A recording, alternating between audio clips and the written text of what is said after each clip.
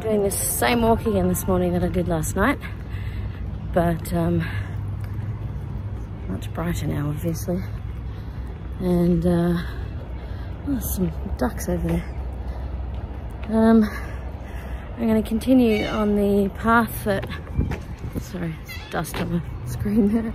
I'm going to continue on the path that I took yesterday, but through the bush a bit, because it was a bit dark through there and slightly creepy. So it won't be creepy in the morning. And I assume it keeps following the river. It's a really nice spot out here. Really lovely. Oh, hello, waterbirds. Hello. I think maybe we have a parent and a baby. This one's a bit smaller and it's making that mum noise that I'm pretty sure every caregiver knows well.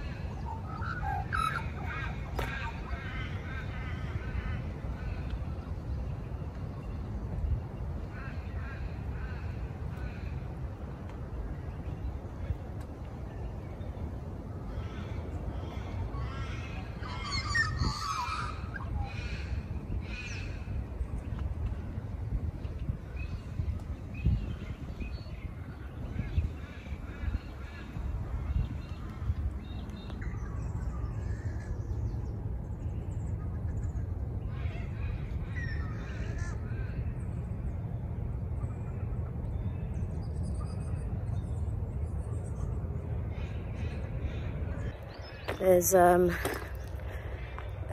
paved path across that side, called John something walk. Maybe I'll get a picture of the little sign when I head back. But there's this one here, which is just a little dirt path, and it goes closer to the river, so I thought I'd take this one. Such a nice walk.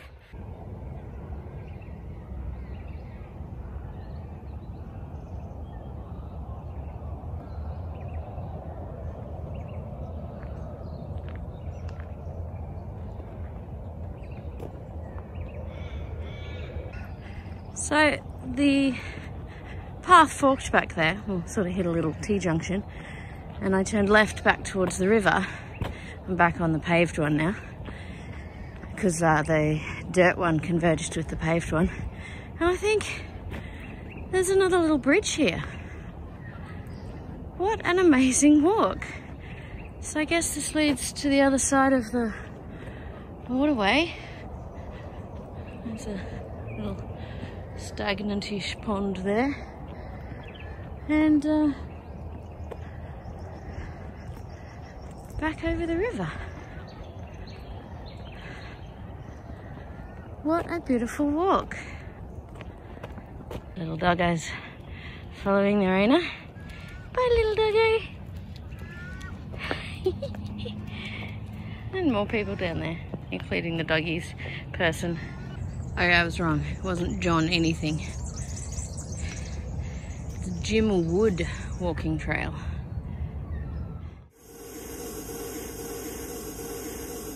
I'm boiling some water on the Jetboil this morning. Just making some iced tea for Alexis, and you can probably hear it there because I've got it turned up quite loudly. I'll turn it down a bit. You can hear the difference.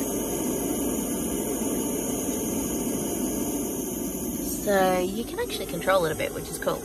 I heated up the pumpkin soup in it last night, and it was very fast. I didn't have it quite as high as that, but you can heat stuff up as long as you're able to stir without stopping, because otherwise it would burn. It's really mostly designed for water, I think, like heating water and then putting like dried food in it or dehydrated food. But if you're careful, you really can heat up actual food in it. Anyway, I was just going to show you, it's got this cool little thing on the side. It's a bit gimmicky really, but because you can kind of tell that it's boiled. As it's boiling, the side goes red. Isn't it cute? As I said, you know, maybe it's a bit gimmicky, but it's cute and I like it. Still going higher. This amuses me no end. I'm so easily amused. Is it gonna go all the way up? Oh, I think it is. Oh yes, there we go. You can see on the top anyway, there's steam coming out. There we go. All the way to the top, and lots of steam coming out. I really like my Jetboil. So glad I got it.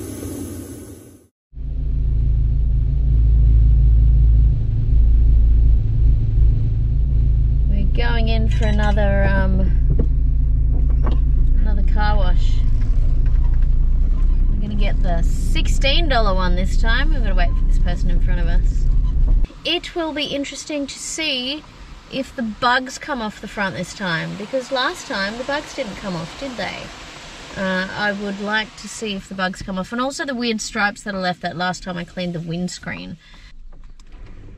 I love going through a car. Oh Jesus, that gave me a fright. Oh, that might be the underbody wash. That gave me a fright.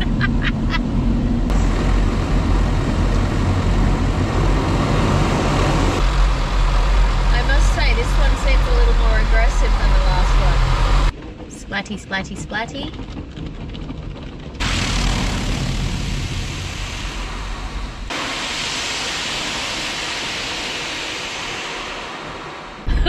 It's the blower.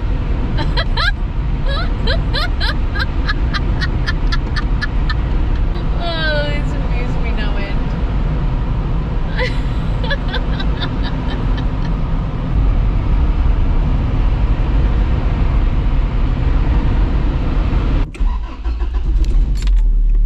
There we go. Still has insects. Oh wait, maybe there's a stone chips. No, they are insects. I just scraped one off. Gross. And it's still got those yucky stripes. So I guess it really just needs a scrub. Maybe I should actually give it a scrub. What? Hand wash my car.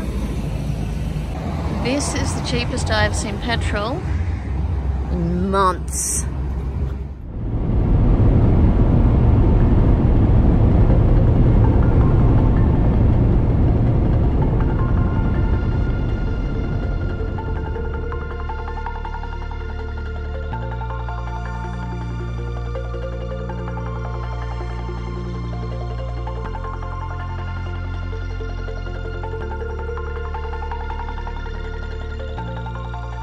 Stopped at a place called Din Din's. It's an Asian fusion place. What have we got? Mee goreng, broccolini something choy sum maybe, and a delicious eggplant dish of which I already ate a piece because I couldn't wait. Yummy yum. This is in Albury.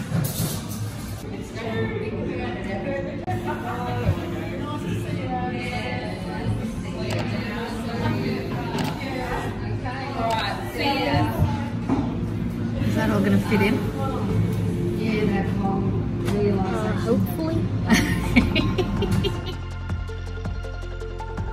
She came to the Bonagilla Migrant Centre, and they stayed here for about a year.